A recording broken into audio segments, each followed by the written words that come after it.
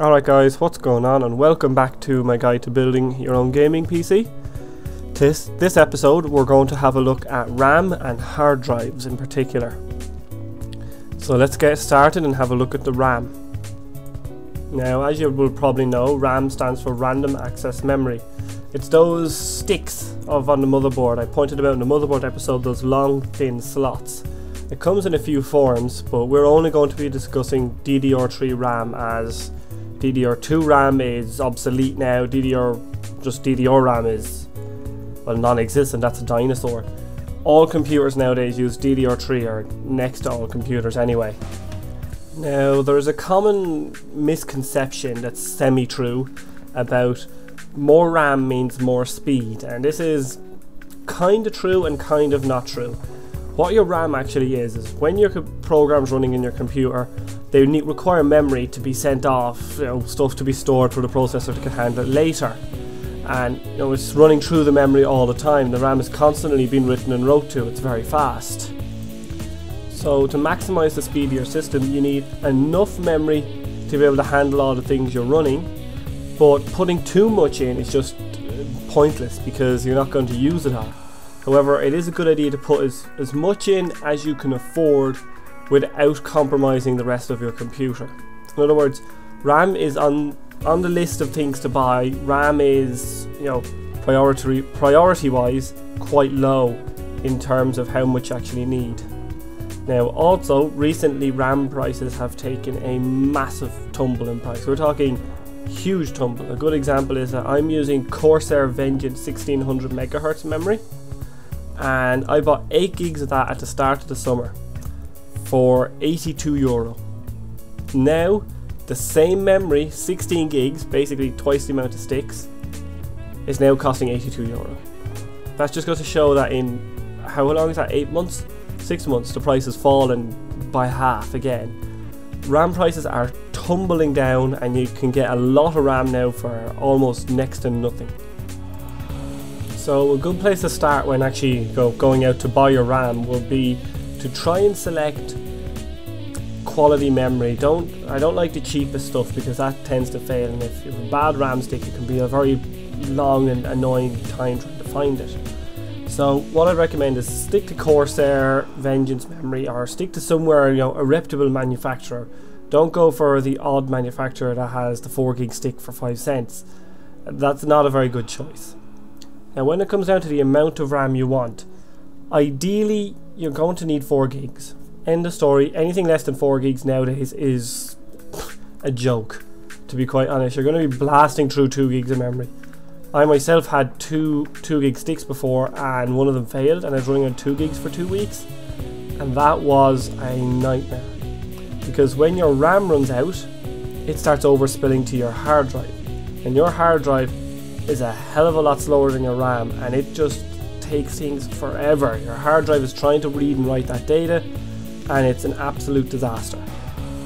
Now, when you're building a gaming PC, 8 gigs of RAM, fine for everything you want to do. Perfect. 45 quid to 50 quid, you've got 8 gigs of RAM fairly easily.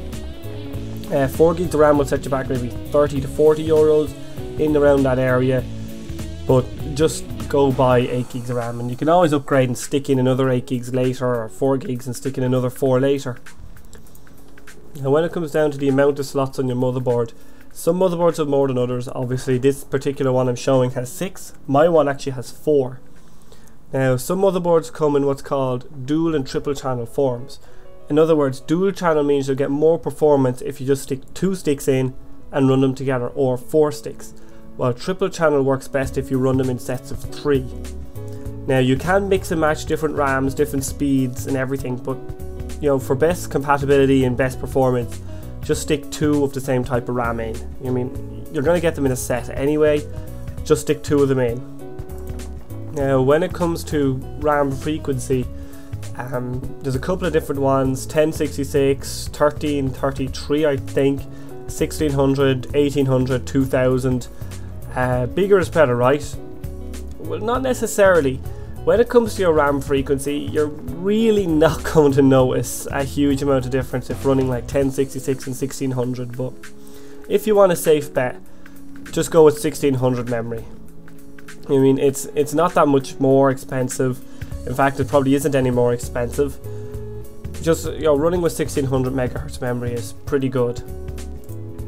Now, another thing you can do is overclocking your RAM.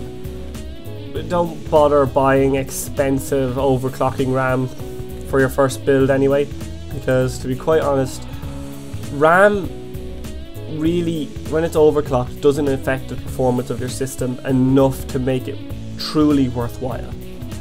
In other words, overclocking your RAM will give you a performance boost, but it's so small you won't even really notice it. So, you know, just buy good quality RAM.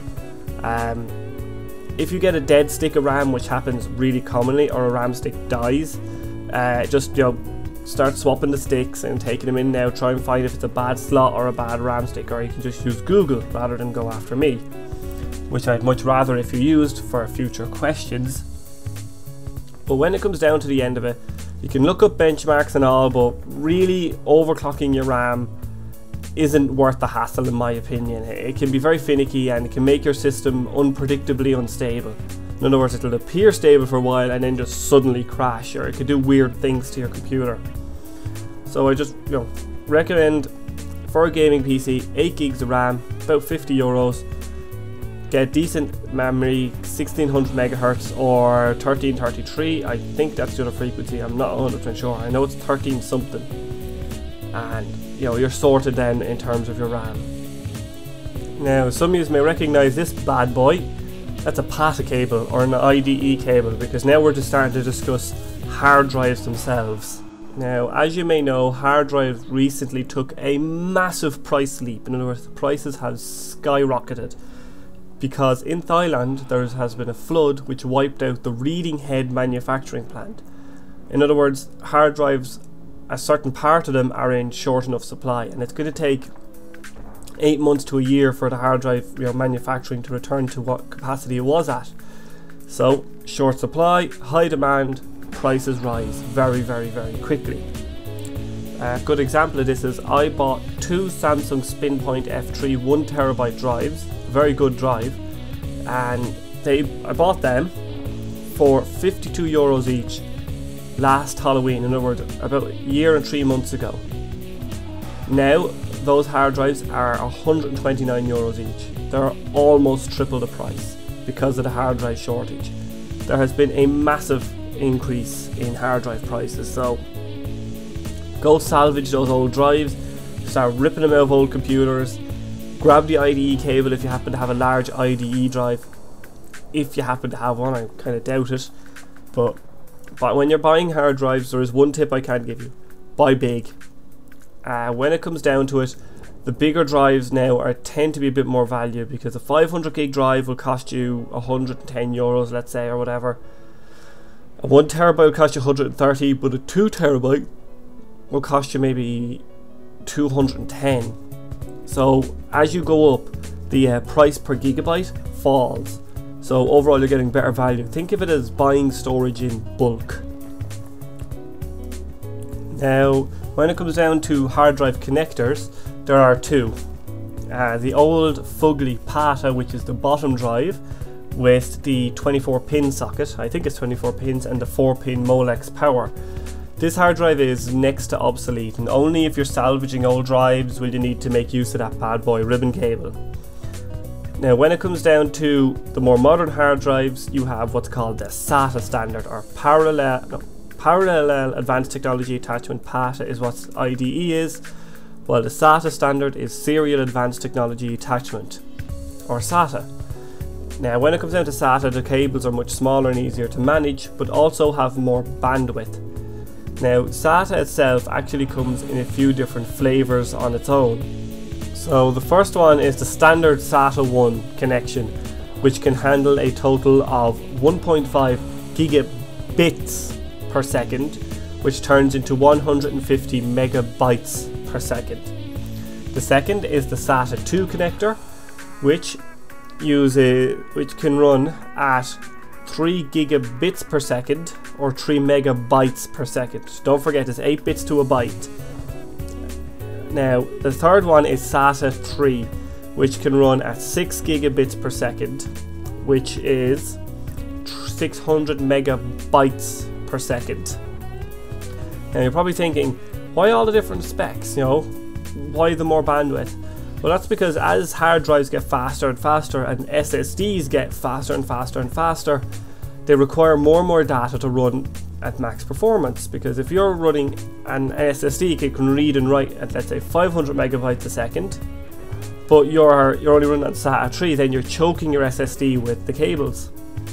Now, I said there's different ports. They're not actually different, they're all the same port, it's literally just a matter of putting the cable in, and all the cables are the same, so it doesn't really matter when it comes down to it. However, for SATA 3 or 6 gigabit a second SATA, I'm not 100% sure, but I think there may be something different about the cable. It's worth, you know, if you buy an SSD, you're more than likely going to get a SATA 3 cable with it. Use that if you can, or your motherboard if it has SATA 6 ports. Not SATA 6, SATA 3 ports, it's going to come onto it anyway. It's going to come with it, so you know, use that to connect up your SSD. If you're not planning on using an SSD right now or looking to upgrade to one in the future, get a motherboard with SATA 3 and get yourself a good quality SSD. And on the topic of SSD, by the way, SSD stands for a solid state drive. If you say SSD drive, you're saying solid state drive, which drives me crackers. So don't say that, please. It just really annoys me. But the solid states themselves are incredibly fast storage, and their main advantage, however, is in access time, in other words, how fast the thing can find the data. A hard drive contains motors and rotating disks called platters and reading heads. In other words, your drive has to physically find where the data is stored on the disk. However, with an SSD, it's all just memory chips. And in theory, you can access all the SSD simultaneously. In theory. It's kind of true, kind of not true, but the thing is, when your SSD starts to fill up, it doesn't slow down your computer, because if your RAM overspills, it can still access those bits of your SSD that are empty. Now, SSDs don't actually improve gaming performance. They don't improve, you know, your frame rates or anything like that. What they will improve is loading times and boot times. Your computer will boot incredibly fast on a solid state drive, and games will load much faster on a solid state drive. A good example of this would be Battlefield 3, which currently takes quite a bit of time to load off a hard drive. However, on a solid state drive, it can take less than 10 seconds. It's absolutely ridiculous how short it takes to load games, big games anyway, like Battlefield 3 and Crysis 2. When buying SSDs, you're going to need to start looking up benchmarks for these yourself, but if I had to pick one SSD to recommend, I would recommend a Crucial M4 SSD, because I have one. I've had no trouble with it, but I don't have any experience with any other SSDs, so you need to start looking up forums and things for yourself at this stage. You know, SSDs are really cool, they're really fast, and they're well worth having a look into. However, that extra performance comes at a steeper price, obviously. For a 64GB SSD, you're now looking at about €100. Now, the Crucial M4 is one of the fastest out there. The Vertex 3 is another very fast SSD, but I hear there's issues with the Vertex 3. I'm not going to go into detail on that or anything, but you know, it's about €100 for 64 gigs of the fast SSDs. You know, it's about €200 for, you know, 128GB SSDs, and the price scales, you know, fairly linearly. Or in other words, you know, there's no massive jump up in price to performance like graphics cards have or CPUs have. But in general, I mean, look into buying an SSD. They're very fast, particularly now. The SSD prices are going to start falling quite rapidly, and recently Intel has just announced that they made 128GB RAM, or NAND, which is the type of memory in an SSD which is going to make higher capacity SSDs cheaper, and old generation SSDs, which are still plenty fast, much cheaper as well. Alright guys, so I hope you have enjoyed this episode of Guide to Building Your Gaming PC. And as you know, we covered RAM and hard drives.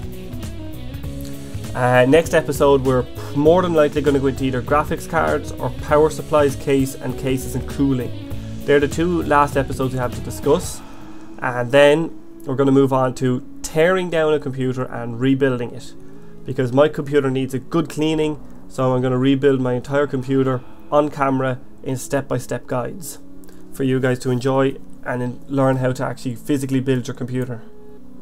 But anyway guys, as always, it has been good talk, and I'll see you out there.